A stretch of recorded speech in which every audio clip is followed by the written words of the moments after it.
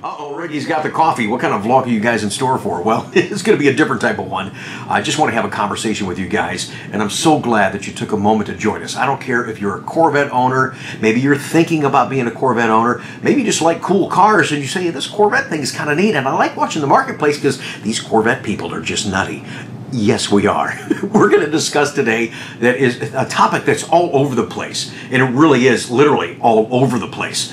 C7 Corvette, what's going on right now, what's going to happen to that car, C8 generation Corvette, when is that going to happen? I want to give you some insight from my retail position and also some stuff from the gut and from the heart. And also today in the vlog, in addition to just a nice conversation, so grab some munchies, I want you to take the time to really listen to some insight that I have for you and some comments and some questions that you've given me. But also what I have for you today is a clip that many of you, pretty confident that many of you have never seen this clip of Jim Perkins talking about Zora in the Mid Engine Corvette. Welcome to the vlog, you guys. I do appreciate you taking the time to join us. You know, I really do need this coffee here late at night, but just really excited. This is the vlog I've been wanting to do, so I need to be here late at night with no distractions, no interruptions, because I just want to sit and talk with you guys and share some of the conversations and some of the questions that have just been going on that are just running wild regarding Corvette. But that's how into this car so many people are, and people that aren't even an owner yet. You know, a lot of people are trying to make a decision right now. Do I buy a C7 at a fantastic deal, or do I wait for the C8 car? We're going to talk about all that today in the vlog. One of the questions has been posed to me. Let's dive right into that. You know what? That's a good question. Is C8, the 8th generation of Corvette, going to be a good launch for Corvette? At the end of the day, I know in my heart that GM will not disappoint. But before we talk about the launch of C8, let me give you an idea of a couple launches that I've had the opportunity to be a part of in my 23 years of selling this car. I thought went well. Let's talk about the car that actually saved Corvette, and that is the C5 Corvette. When you talk about the C4 being built from 1984 to 1996, you think some people were waiting for a new Corvette? Corvette was under instruction from corporate to go away, bye-bye. But, you know, the corporate guys didn't understand us as enthusiasts, that this is a great connection of people. It's not just cars. So God bless Jim Perkins and where we're at today. It's given me a career that I never thought I'd have an opportunity to have in a car that I really, truly enjoy. So going back to 1997, let me just share this with you real quick, because this was a fun launch for me to be a part of. And the dealership I was at the time, we kind of did it like old school. For some of my older clientele that's watching right now, you remember the days that you waited and you would go to the car lot and you wanted to see the new cars that came out? That was like the thing. You got the family together, let's go down to the dealership and see the new cars. Or it'd be like a new car reveal. It would actually be a reveal. Well, that's what we kind of did with the 1997 Corvette. For those that actually got a car, only select dealers in 1997 got a Corvette, and you were only supposed to have one on a certain launch date. They sent the car in advance. We had to keep it under a cover. You know how many times I took the car off? Okay, here's the car. We took the car off and showed people, but really couldn't sell the car, couldn't do any demo drives, that kind of stuff, to a set date, which was like almost a month after we'd gotten the car. So we had 30, 40 cars that were built, and I'm not really, you know, I'm still kind of new in the marketplace here, but I was, you know, rising in my position with Corvette, and I just like, we've got all these cars down in Bowling Green. Why aren't they here? So I ticked off a lot of people, and we end up having more Corvettes on our lot on that official launch day than any dealer in the country, and it was fantastic. We had nearly 800 people at the dealership, and we did it old school. You know what we did? We took newspapers and covered up the entire showroom. You couldn't see in. People were standing outside wanting to see what's going on. We covered the service department. We had cars with covers on it on the showroom floor, and we announced that we were open and we were ready to reveal the new Corvette. We let customers tear the newspapers off the windows. Man, it was so cool. It was so exciting, and people were just like flocking to go inside and check out the 1997 C5 Corvette that really, not just a sports car, now it bared the name of user-friendly sports car, and it certainly was. And that launch was hugely successful, not just because of the car, but because of the marketplace. There was such a pent-up demand waiting and wanting a new Corvette. And this one was different, and it was a new era for Corvette, which leads me into the next successful launch that I had an opportunity to be a part of, and that was C7. General Motors went through all kinds of financial stuff. You guys know that. So in the last 5 years of C6 production, we only averaged just over 13,000 cars. Okay, that's not much. Big pent-up demand, waiting for C7. And I can tell you this, and I talked about this a long time ago on the channel. Perfect time to mention it again because it's right here, and I want to share that with you. I was in the audience, and I was dealing with all the negative Nellies, talking about, oh, the rear end looks like a Camaro. It looks like a Camaro. I don't know. There's so much of that. I was fortunate to be in the audience when they actually did the world premiere of the 2014 C7 Stingray. And I was viewing it not only as a retailer, because, you know, that's what I do for a living, but I was really, truly viewing it from an enthusiast standpoint. I wanted, you know, because at that point, we really didn't see the car yet. They had all the little teaser videos and the bits and pieces and that kind of stuff. But when that car came on stage, I wanted to know in my heart, okay, is that a car that I really like? Is that a car that I'm gonna feel confident representing? There was you guys had me questioning my career. I mean, everybody was second guessing so many different things. But when that guitar ripped, and the C7 come rolling out of the stage through the smoke, oh yeah. I was like, wow, that is a win. Oh my gosh, this is fantastic. And then it made me think about what Taj, our chief engineer, said at a previous seminar within that year. He says, when you folks see the C7 Corvette going down the road, you're gonna go, oh yeah, I want one of those. Just about everybody did.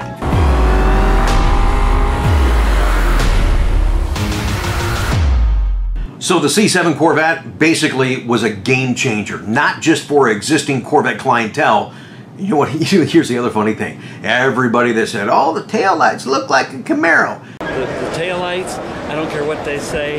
Yeah, if you want to say it looks like a Camaro, you can, but it doesn't. There's no way that you can compare that with a Camaro unless you're maybe a Camaro owner and wish you had one of these. After you guys saw the car, after they started showing up at the lot, guess what? I didn't hear that, not once. People just went, wow, you really had an appreciation of how sculpted that car was. Bottom line, that car was gorgeous. I mean, it still is gorgeous. I don't want to talk about it in past tense, but here's where it also changed the game, is by stepping up the production numbers, because we had a whole new market that wanted this car. Now, for me selling this car until C7, I never had a BMW, a Porsche client, an Audi client come up and say, I'm interested in a new Corvette. That's what happened. That's why the production numbers have increased, because we have new family members. I mean, if you look at the last 5 years of C7 Corvette production, I mean, we've nearly tripled what the last 5 years of C6 Corvette production was. So do we have a new marketplace? Do we have new clients? Absolutely. We've got a car that we enjoy driving and that we're proud to own.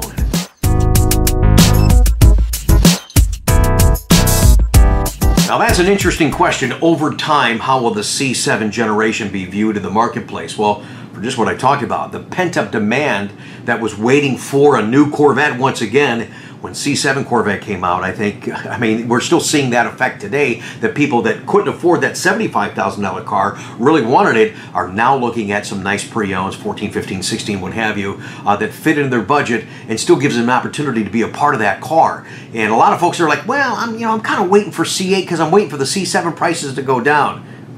Go down to what? They're already, how much down do you want? They're already down. Have you guys been paying attention? We're trying so hard. I mean, there's so little margin in these cars. I mean, we're doing all we can from the 19s to 18s, some leftover 17s, and the deals are just bizarre. We at this dealership do some creative things behind the scenes to present you some crazy deals that you scratch your head and yeah, just get the checkbook and just do it. Enjoy yourself. Enjoy the car. Don't question it. Stop dreaming, start driving. Yeah, right?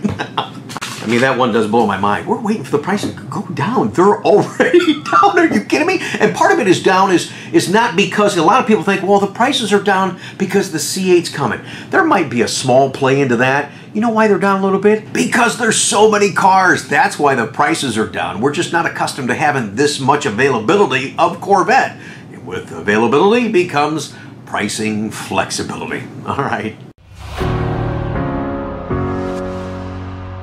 Okay, that's a good question, and it's a valid question, especially if you're on the fence thinking about buying a Corvette. Do you get a C7? Do you get a C8? Here's a bummer for me as a retailer, is we really don't let anybody else tell you differently. General Motors has not told any dealer definitively this is when C7 ends. All right, it just don't buy into any of that right now. We really just don't know, so it is hard for me to help gauge you guys and what direction you may want to go. We're just doing the very best we can with what we have. Now, I can tell you this: things are starting to kind of fall into line. Some intel that I had. It had to have been 2013, 2014. I was told that the C7 generation was estimated to be about a 5-year car. Look where we're at right now. I mean, everything is falling in line. Oh my gosh. So does C7 end actually sooner than you think? In a little bit in this video, I'm actually going to go through some timelines and what to anticipate, and if you're thinking about ordering a car, what could happen and some things to kind of be prepared for, all right? Yeah, so you think about it, it's been 5 years and it's just kind of flown by in a blink of an eye. But I think some people expect too much too quick. C8, what's going on C8? Sometimes you just got to sit back and enjoy what you have right now, and that is really, truly a wonderful value, a lot of flexibility to purchase one that you didn't have when the car launched in 2014. So, yeah, you've got some choices. There's no doubt about it. Yeah, we know Corvette is a performance car, but many of you just keep pushing to want more and more and more. Let's face it, you can't handle what you got right now. Now, Mark Royce, the vice president of General Motors, he mentioned, and we shared part of that in a recent vlog. He talked about ZR1. It is the end of the C7 era. That's all we got. Performance, power, technology, that's all we have for you for C7. So, indirectly, do you read between the lines?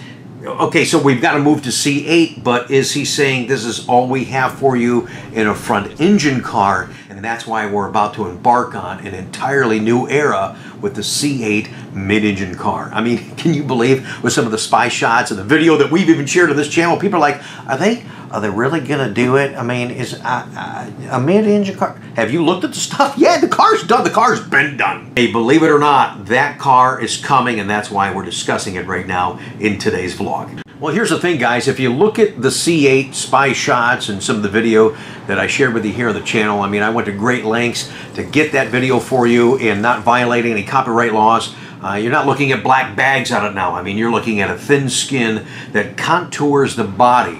Here's my question. Now, here, let me just tell you this first. Remember what you're looking at now. General Motors knows that we're watching.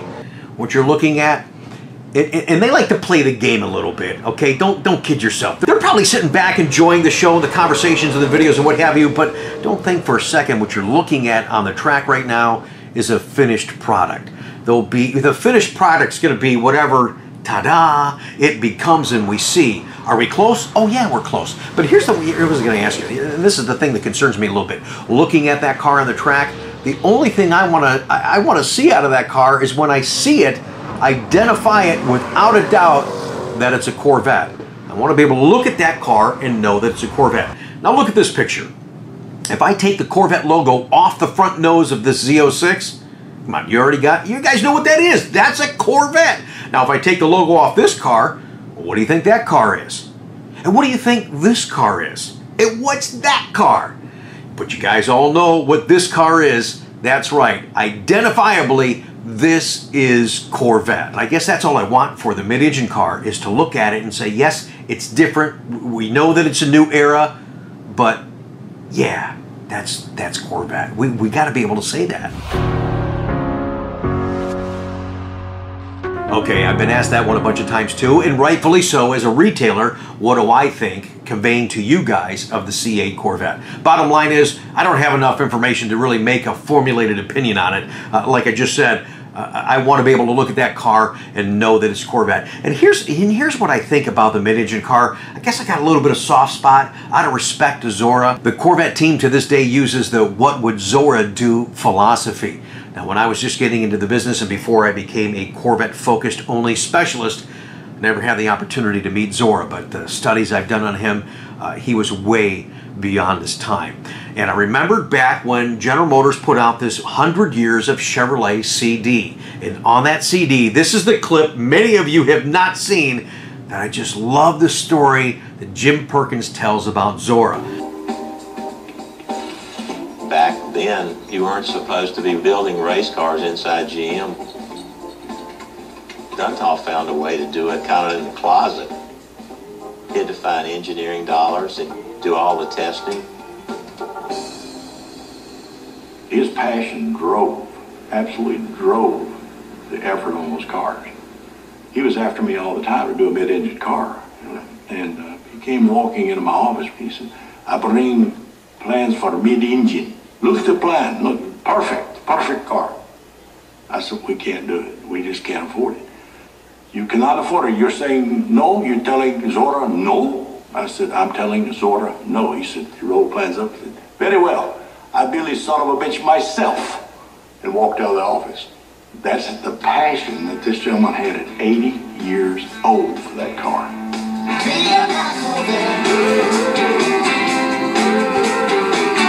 That was way ahead of his time.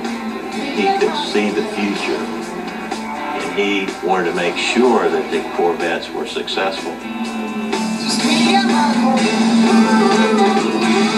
I'm sorry that clip wasn't of the best quality in audio, but it's really special. And still to this day, I get excited and I smile thinking about it, knowing how far beyond Zora was, thinking outside the box. Man, was he way ahead of his time. And I'll tell you what, we owe him so much. To even be right now talking about this car is because of him. So what do I think of the C8 mid-engine Corvette? I will tell you this, out of respect to Zora, that I'm just excited that they're going to make the car. And I know that they've made provisions to protect his name. I'm just hoping somewhere, one of these models, that it bears his name as it should. You know, heading into a new era of Corvette, and I think that's what we're on, is exciting, but it's also scary, you know, partly because of the unknowns. You know, I still wonder, hey, and a lot of you guys have said the same thing, hey, is it going to fit a taller guy? You know, what do I do for storage? Do we lose that user friendliness just because we can be the faster car on the track? And a lot of you folks don't even drive your cars that way, but that's what this car is. And many people wonder if there's going to be a front engine C8 car, including myself. Now, of course, we're all waiting on specific details for the C8 mid-engine Corvette. You've seen the stories in many magazines that wrote about it, about 3 different engines on the car.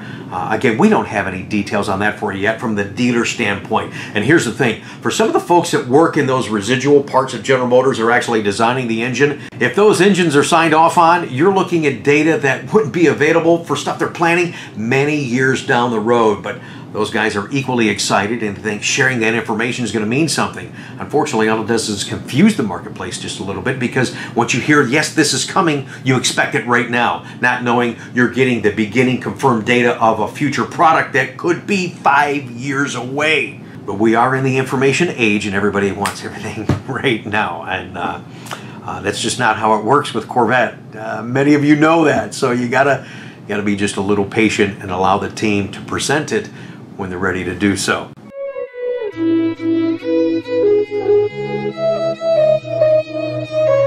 All right, timeline ideas. This one's going to make you dizzy and go all over the place, but let me give you a couple of different scenarios that very well could play out.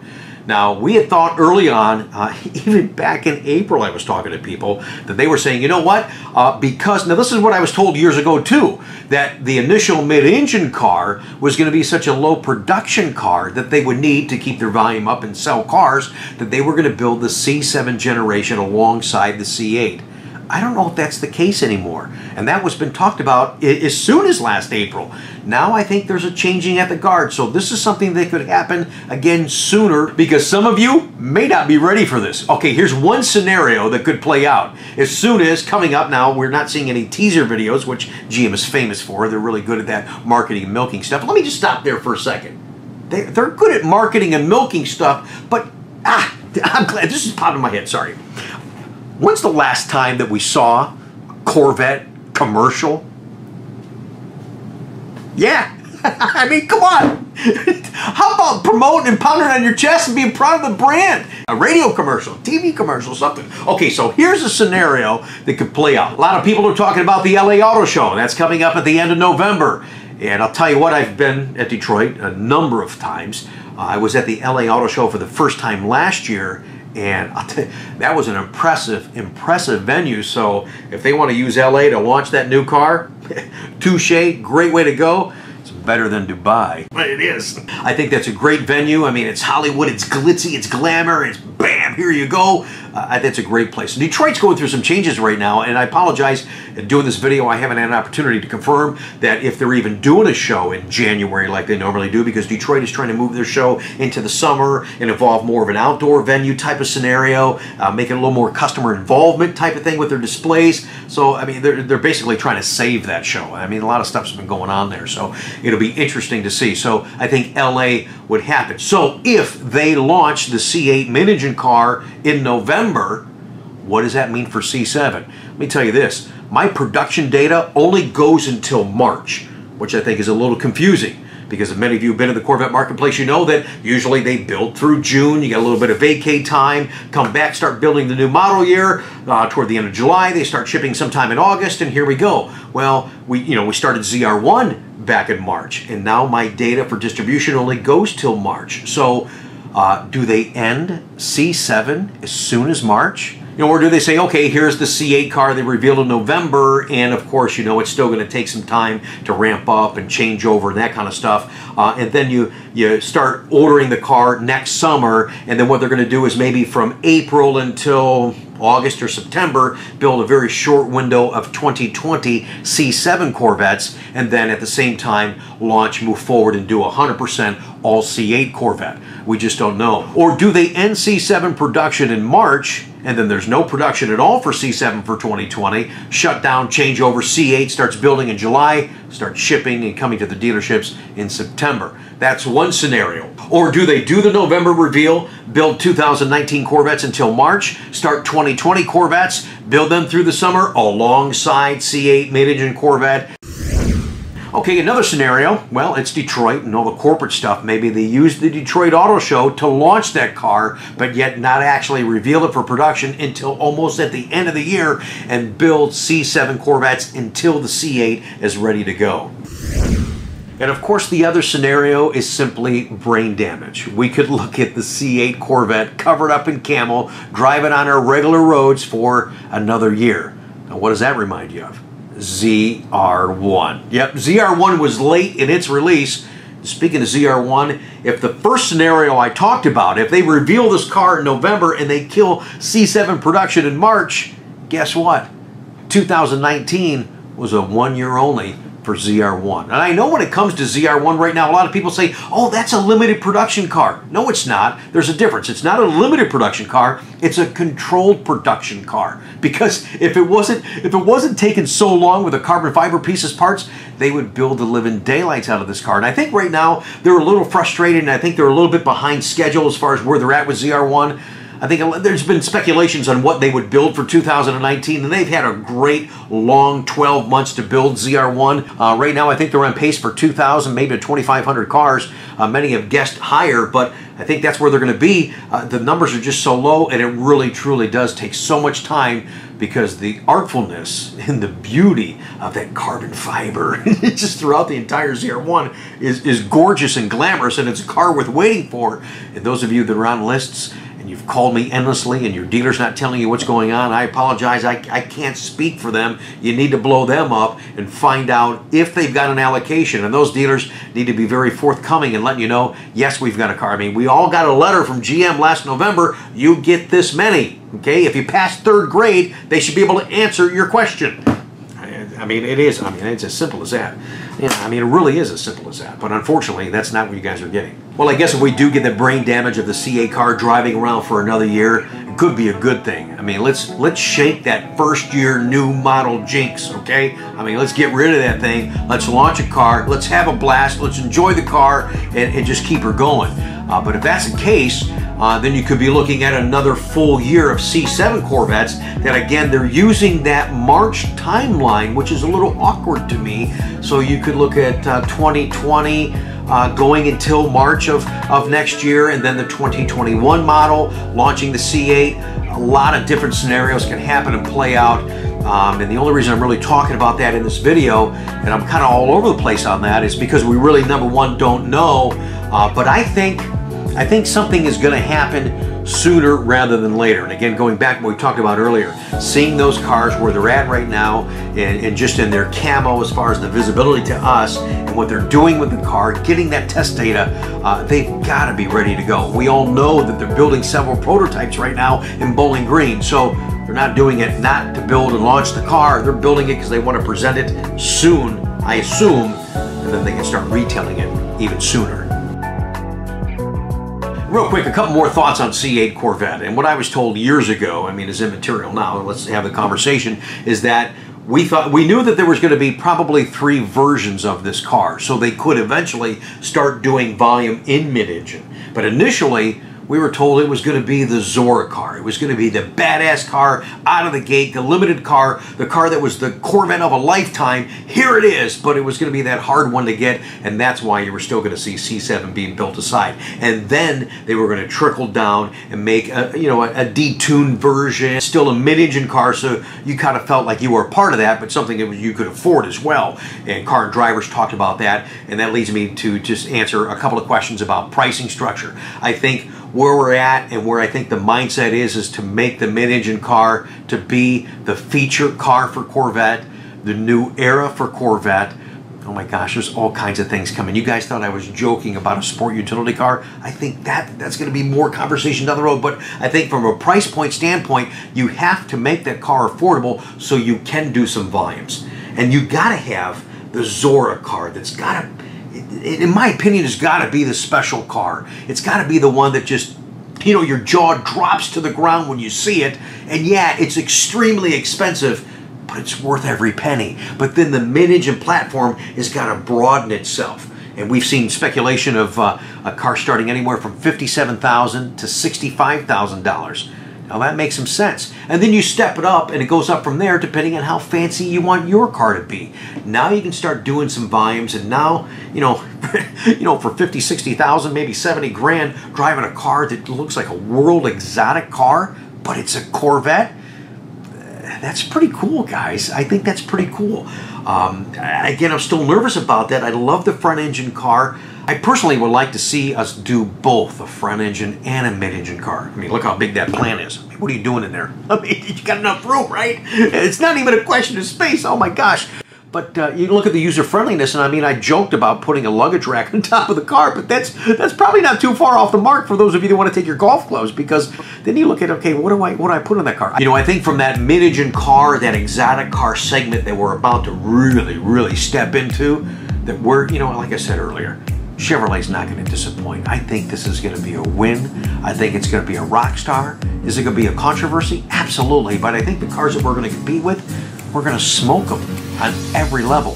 Fuel efficiency, creature comforts, great warranty availability with a bigger dealer brand all over the country. You don't have to drive 1,000 miles to find a dealer. You know, that's gonna be important too. Cargo space, it may be limited, it'll be different from what we have now, but we'll have more than the competition. You know, to kind of end this vlog, I think we're definitely in for a wild ride. I know I haven't really answered any questions. I think from the retail though, giving you some of those scenarios and how they could play out, gives you an idea why I get a little nervous that C7 could be over like that. And you're like, whoa, whoa, whoa. I was going to order a car. Hey, it's over. I mean, here, ZR1 is so slow in production.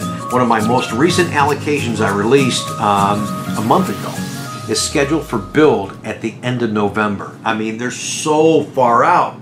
So if this thing was going to end in March, it's like, oh my gosh, it's almost over. Regular Corvettes right now, I'm putting those in. Last batch of the Elkhart Lake truckload that I ordered, that's being built at the end of October. Don't forget, you got to contend with a little bit of shutdown around Thanksgiving. You're going to have a lot of shutdown around Christmas and New Year's, and you do stuff so far in advance. I mean, again, you know, I'm already right now, a couple of weeks away, I'm looking at spring market. That's how far away we're looking at ordering cars and things like that. You know, that comes up in conversation when I'm talking to a lot of you folks about ordering a Corvette. And if ZR1 becomes a one-year-only car, all I can say is if you were lucky enough to get one of those cars, you definitely got something very special. For those of you that I've had the opportunity to discuss buying a car, it means a lot. Your business consideration is very, very important. I'm going to be more frustrated than you that I wasn't able to come through for you based on some of the production constraints that we had to deal with. But those of you on the short list, those of you that are on a potential 2020 list. I'll definitely keep in communication with you. I'm hoping this video gives you a little bit of insight on what could happen, what may happen. I guess just to be ready in case GM pulls the pin on this thing.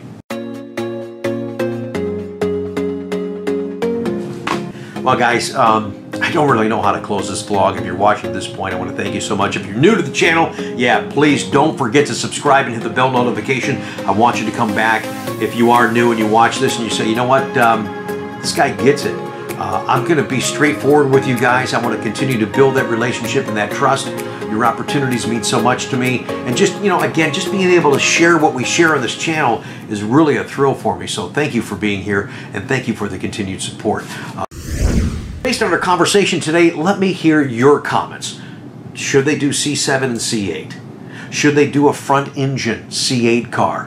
What are your thoughts on the mid-engine car based on, you know, and it's hard, based on what we have so far? Really curious at your feedback. I love listening to your comments. I learn from your comments. It's a great engaging community that we have here on the channel, and that means a lot to me too. So it means you guys are paying attention, and it means that you guys care just like I do.